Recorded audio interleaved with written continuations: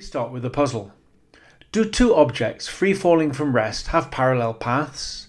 And does your answer to this question have any consequence for the shape of the Earth? The solution will be given near the end of the video.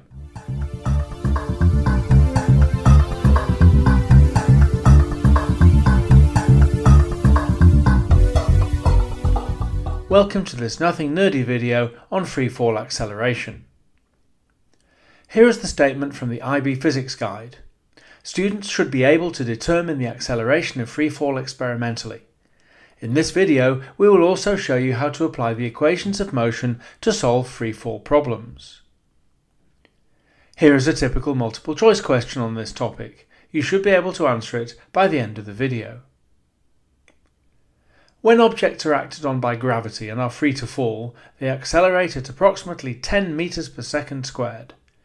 As you may know, the actual figure varies slightly around the world, and the average value to three significant figures is 9.81 meters per second squared, but a question will make clear which value you should use.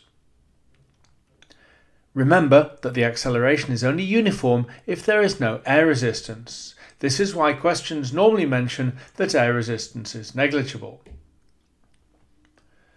The exam style question you saw at the beginning of this video will analyse a falling object. The equations of motion are appropriate for this sort of calculation because they're an excellent example of a uniform acceleration if we neglect air resistance, which is a reasonable assumption often. In many questions, the object falls from rest, which means that initial velocity u is 0. It is also important to take into account the direction of the motion. For a decelerating object, its velocity and accelerations are in opposite directions, which we show by deciding which direction is positive and using negative numbers for the opposite direction. There is a variety of ways to measure the acceleration due to gravity. Firstly, there is direct measurement. You can electronically time a fall from rest through a specific distance and use the equations of motion to calculate small g. A metallic ball can be held by an electromagnet and released at the same moment. A timer starts and the timer switches off when the ball breaks the circuit at the end of the fall. Here, the ball falls 1.28 meters in 0.512 seconds. The formula relating acceleration due to gravity with time and distance is given here.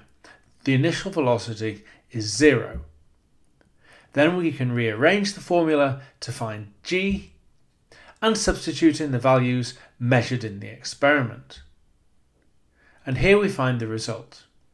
We state it to three significant figures since the distance and time were measured to this precision, but the uncertainties in the experiment may well mean that we would be better advised to state two only significant figures, 9.8 meters per second squared.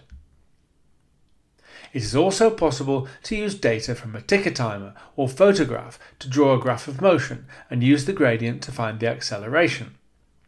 Here is a falling ball. The motion of this falling ball is recorded in the table.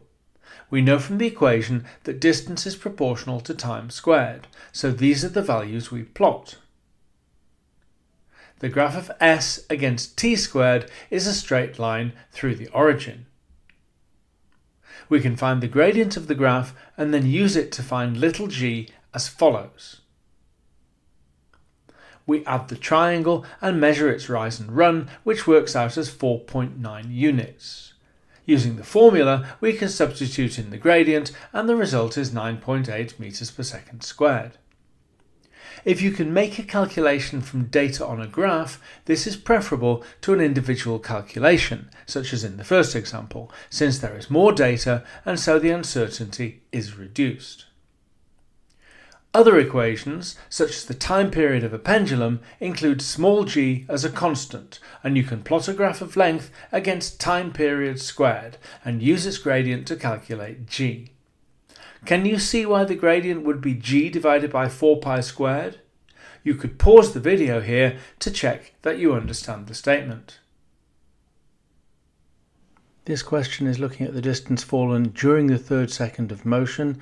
and that's between t equals 2 and t equals 3. We know that the initial velocity u is 0 because it's falling from rest, and we take the down direction as positive and we say a equals plus 10.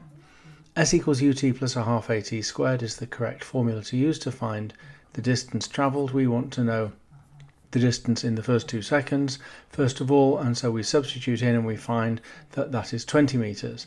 Then we look at the distance travelled in the first 3 seconds, we substitute in and we find that that's 45 meters. But we want to know the distance only in the 3rd second, and therefore we subtract the one distance from the other distance, and the answer is 25 meters. The answer to this puzzle, whether two falling objects have parallel paths, is no, because the reason they fall is gravitational attraction. So all falling objects are pulled towards the centre of the Earth, and therefore fall at a very slight angle to each other, which would be too small to measure, but is nevertheless real. However, when we make our calculations, we do assume that the gravitational field is uniform and the acceleration does not change. This is a valid assumption, but it does, ironically, imply that the Earth is flat.